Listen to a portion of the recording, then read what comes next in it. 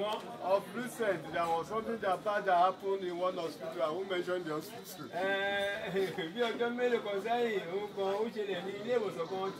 family went to the hospital to carry their dead body. But they could not find the dead body. And people are already at home for the burial. Praise the name of the Lord. But this one is not like that. Amen. Amen. Amen. Praise the Lord. Hallelujah. And we have had testimonies about Mama. When the first testifier was given the testimony, the second testifier was not around. And that means she did not hear what the first person said. But all said and then the two were the same thing. Praise the name of the Lord. Hallelujah. Mama loves children. Mama can sacrifice anything for the sake of the children. And at the same time, Mama is a disciplinarian. Although the daughter said Mama is wicked. Not really wicked per se. But Mama is tough. He loves, but at the same time it's tough. That means it does not spare the rod. That brings me to the title of today's message. Today's message is that there are two sides of life. There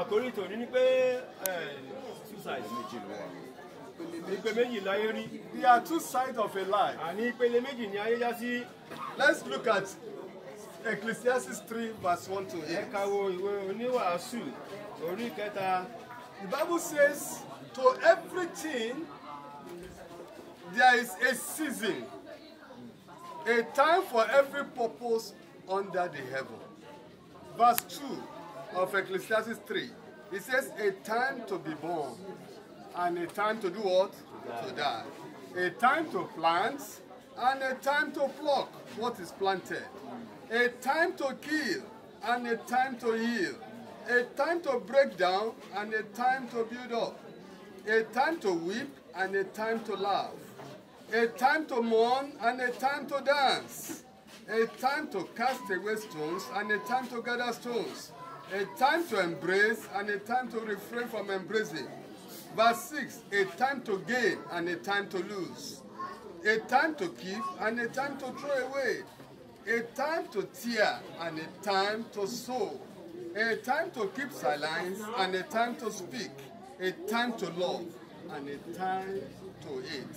A time of war, and a time of peace. Are we listening to me? Yeah, if you are hearing me, shout hallelujah. Hallelujah. I said there are two sides of a life. A time that will be against you, and a time for you. Whether you like it or not, that is the two sides of a life. A time for you to rejoice. A time that people will like you. A time when things will be working out for you. And a time when it will be the other way around. For example, if it is a time for you, I mean it's working for you, I want you to listen to me. Don't misuse it. Praise the name of the Lord. I said when that time is for you, a time, that time is the time of your most benefited time. Don't do what? Don't make a reckless of it. Praise the name of the Lord. Hallelujah. That was a time. A man planted. He has a big harvest. He said, now I have arrived. He thought about himself alone. He said, the storehouse I have is too small to accommodate all this work, all this harvest. I will pull it down. I will build another one. Praise the Lord. Hallelujah. You know the story in the Bible. What happens to his soul? kí ló ṣẹlẹ̀ sọ́kàn rẹ̀? Praise the name of the Lord. There will always be a time that is for you. Àní pé àkókò kan wà tí ó pé ó jẹ́ àkókò fún You have an advantage over everybody. Tí ó pé ó ní àǹfààní ju àwọn ẹlòmíràn lọ. Don't use lessons. Má ṣe ṣìílò rárá. Don't misuse it. Má ṣe ṣìílò rárá. Praise the name of the Lord. Because a day like this will come. Nítorí pé ìjọ bí eléyìí yóò dé. Amen. Àmín. A day like what? Àní ìjọ bí eléyìí yóò A day like this that will come. Ó jọ̀nà kó dé. When you will be in the position. Nígbà tó máa wà ní ipò tí màmá bá yìí. It's not a curse. Eléyìí ń ṣe ègún o. The Bible says the time to born. Bíbélì pé àkókò bíbí. And the time to do what? Àti àkókò láti kú. That is the society of life. Bó ṣe rí gangan nìyẹn. But in between the time you were born. Ṣùgbọ́n láàárín àkókò tá a bí ẹ. And the time when we die. Àti àkókò tó kú. There is still a good time. Ṣùgbọ́n ní àkókò yìí, o sì ní àkókò tó dára. There is dára. a time that is for you. Ìpè àkókò inú àkókò yìí, a sì ní tó dára fún ọ. There is a time that God will give you opportunity. Ṣé àkókò náà wọ́n ti kọ́ Ọlọ́run fún ọ ní àǹfààní? But don't look at it for yourself only. Ṣùgbọ́n máa wo àǹfààní fún ara ẹ̀ nìkan. Whatever that God gives to you. Kóńkóń tọ́lọ́run bá fi fún ọ. It is for one purpose. Àní pé fún ìdí kan ni. To glorify God. Láti fi ògo fún Ọlọ́run. To honour him. Láti bọ́ ọlá fún To please him. Láti tẹ́ To adore him. Láti bẹ tẹ́lifà fún. Praise the name of the Lord. Hallelujah. If the time is against you. Tí àkókò bá yí lòdì sí ọ. Like the man at that was on the cross with our Lord Jesus Christ. Bí alákùnrin kan tó wà lórí igi àgbélébùú pẹ̀lú Jésù Kristi. The time was against him. Ṣé pé àkókò ó yí lòdì sí o? But he was patient with God. Ṣùgbọ́n ó ní sùúrù pẹ̀lú Ọlọ́run. Praise the name of the Lord. One said, if you are Christ, why should you be like this with us? Ìkan wọ́n wípé ṣèbí Kristi ló fẹ́ olùkàlà ló fẹ́ kí ló dé tó wà pẹ̀lú wa. The other two said, why are you talking like this? Ìkejì wípé kí ló tó ń sọ̀rọ̀ bí aláìmọ̀ This kan. man has not seen you. Bá ti dé ìgbàlódé o. Rántí mi ò sì ṣe this very day. Jésù wá wípé Where will you be with me? Let me tell you, every time is not a good time. Lẹ́yìn sọ fún ìtòtọ́, ó ṣe gbogbo àkókò ló máa ń dára. There is a song that says, God of the good Òun time. náà ni Ọlọ́run ìgbà tó dára. God that is in the heaven. Ọlọ́run tó ń bẹ lọ́run. It's the God that is in the Òun náà heaven. ni Ọlọ́run tó wà nínú Because when things goes wrong, ìpè tí òǹkò bá lọ dédé.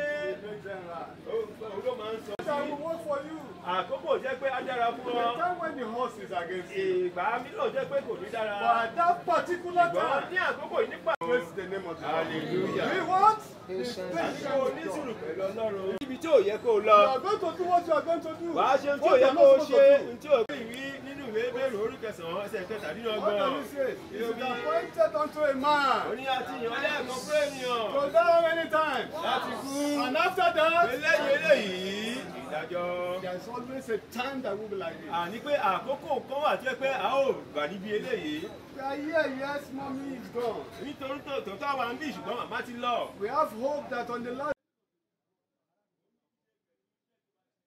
Praise the name of the Lord. You do what? We are Amen. Níwájú ènìyàn kan. Testimonies before the Almighty Gbọ́ God. ẹ̀rí rẹ̀ níwájú Ọlọ́run ti máa.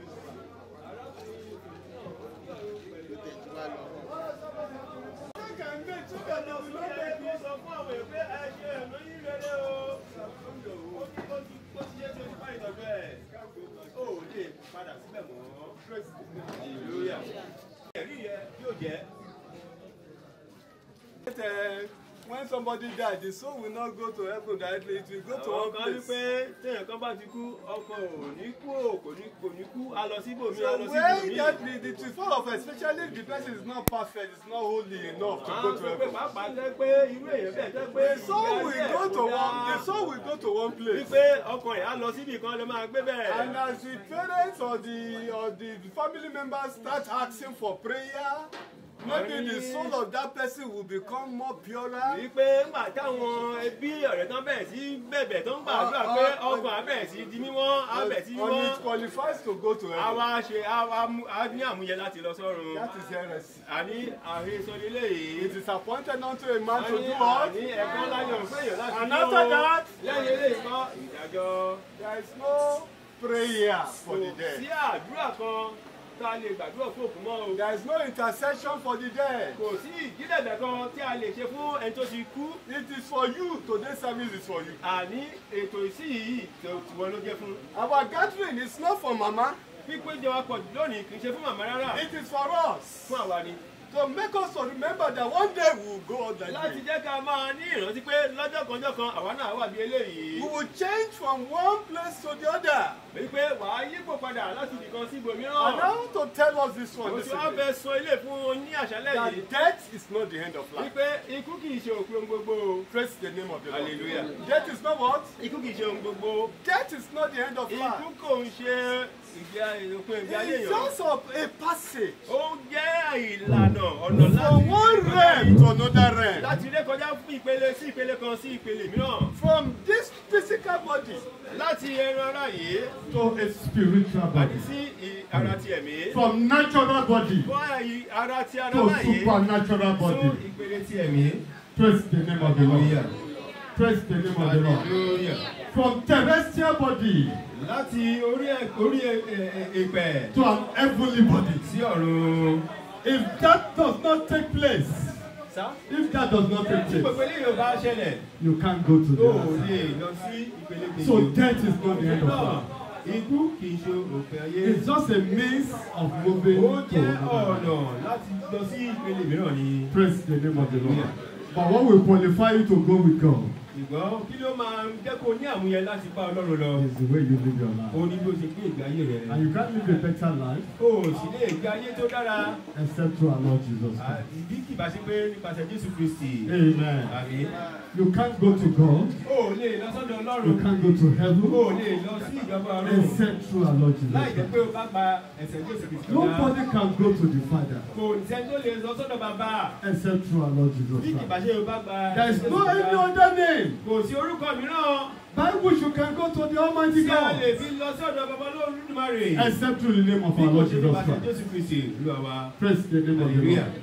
That's why he said, for God so loved the world, for God so loved us, that he sent his only begotten Son. You are sure that you have that whosoever believeth in him should not perish, but have everlasting life. The kind of perishment is that if you don't go with God, the other side of our that is available is with the devil. And that is destruction. Whether the wailing of tears, gnashing of teeth, where there will be terrible sorrow every now and then. But with Jesus, with the Almighty God, there is comfort there. Praise the name of the Lord. Which side do you want to go? There are two sides of life. Either here or hereafter. Praise the Lord. There are two sides of life. Here on this world, we know that there are bad times. There are good times on this earth. In heaven over there, across the heart, there is hellfire there. And there is the kingdom of God there. Which one will you take? Your choice depends on your acceptance of our Lord Jesus Christ.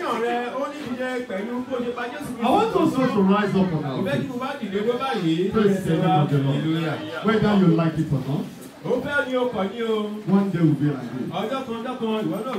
We are alive now. We have the gift of life. We are breathing in, we are breathing out. We are healed and we are healthy.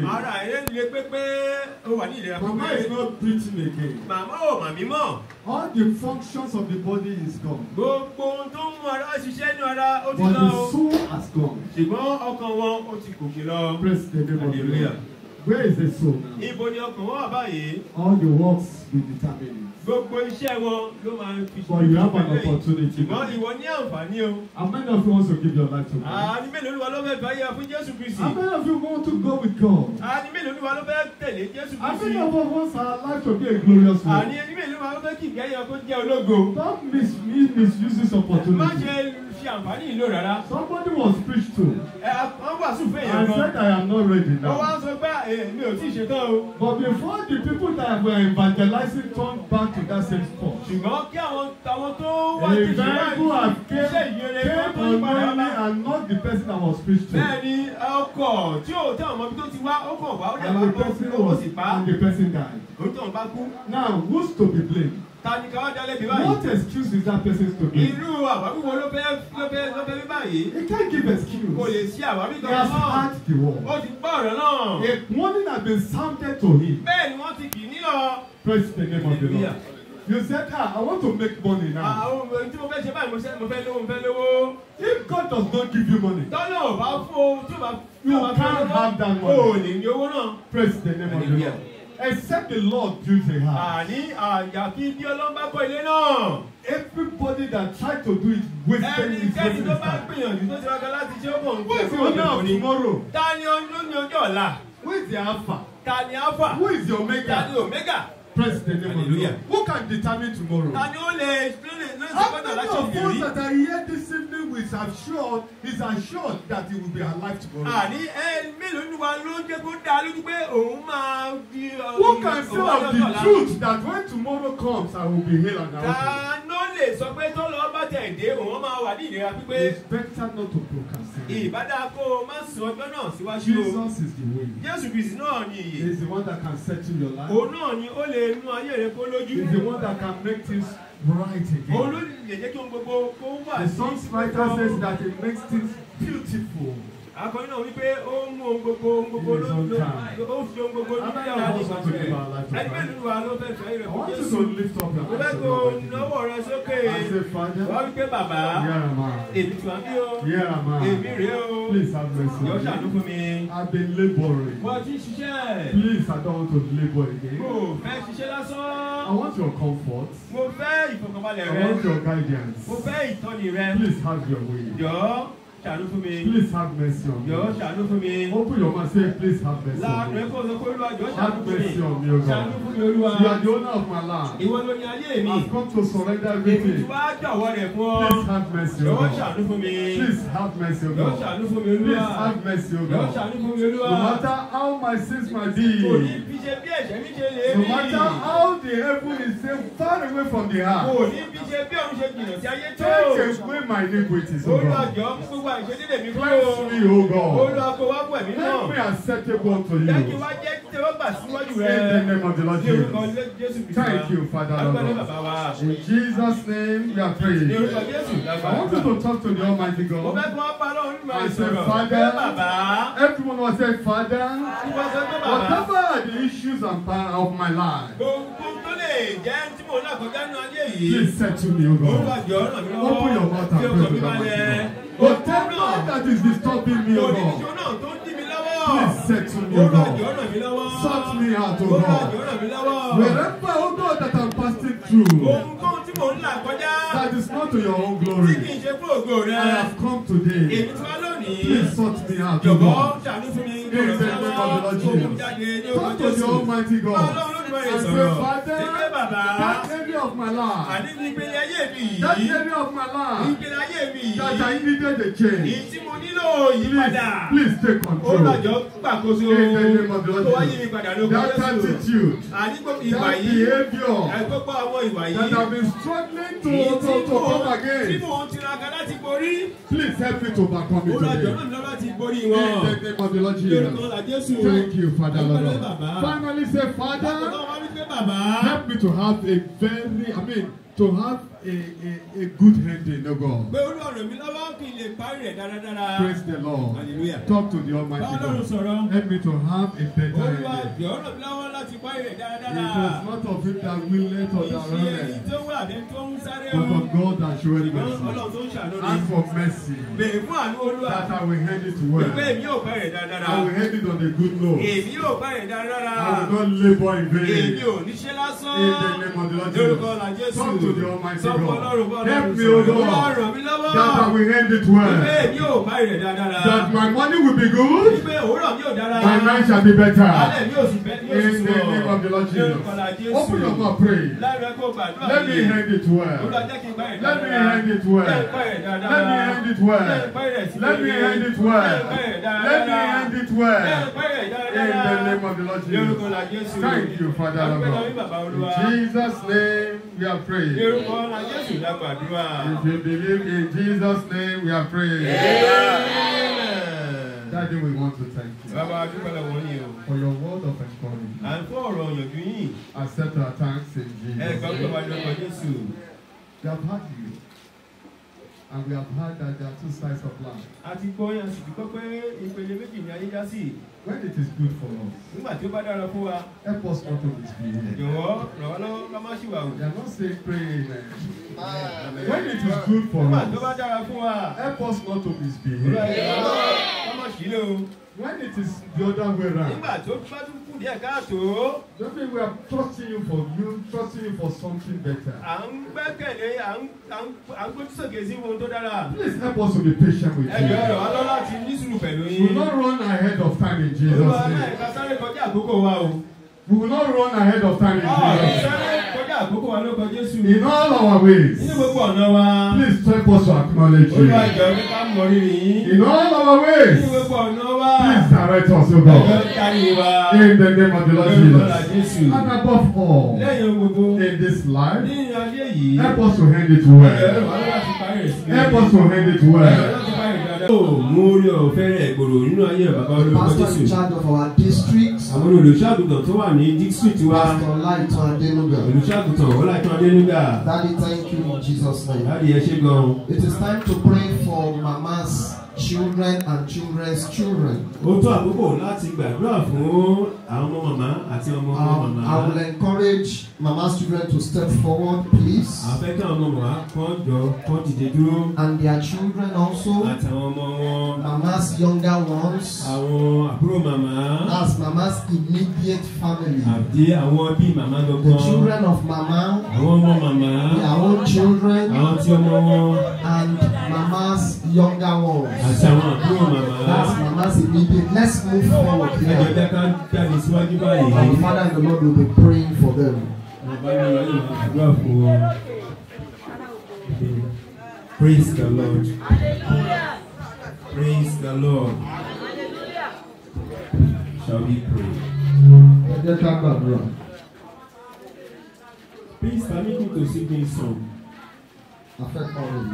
Oh Lord, we are very, very grateful for all you have done for us. Oh Lord, we are very, very grateful. We are saying thank you, Jesus. Thank you, Jesus. Oh Lord, we are very, very grateful for all you have done for us. Oh Lord, we are very, very grateful. We are saying thank you, Jesus. In the book of 1 Thessalonians chapter 5 verse 18. The Bible says, in all things give thanks to God. For that is the wish of God concerning us in Christ Jesus. We've listened to testimonies about Mama. And that's why I had to sing that song. Our Father in heaven, we thank you. We bless your name, Lord, for this day. It's a marvelous day in our sight. Whether we like it or not, whether other people like it or not, we are glad and we are rejoicing. We want to thank you so much, Daddy, for a life well spent by Mama. And the life, a legacy, good one that she has bequeathed to her children. As read in the testimonies. Daddy, I am presenting these children the families together before you now. That you also perfect them in the mighty name of Jesus. I mean, we have talked about Mama. What about ourselves? I ask Father once again. You will perfect these ones in the mighty name of Jesus. You will cause your glory to shine upon them in the name of Jesus. Anywhere they are going, people will be able to say, these are the children of Mama. Mama was wonderful. These children are wonderful. Let that be their testimonies in the name of Jesus. I am asking God Almighty for the heart of serving, for the heart of worshiping, for the heart of commitment. This home, don't let this family become empty. In the name of Jesus. Every gap that Mama has left behind, Father, I pray by your power, by your love, by your grace, by your mercy, fill it up for them in the mighty name of Jesus. In their various businesses and various professions and works, Lord, lift them up the more in the name of Jesus. Lord, it is your plan and program that we be in good health. Lord, I pray for all these children. Let them live in good health. Thanks for watching this video. Please don't forget to click on subscribe button. Kindly comment and share. We drop new videos daily.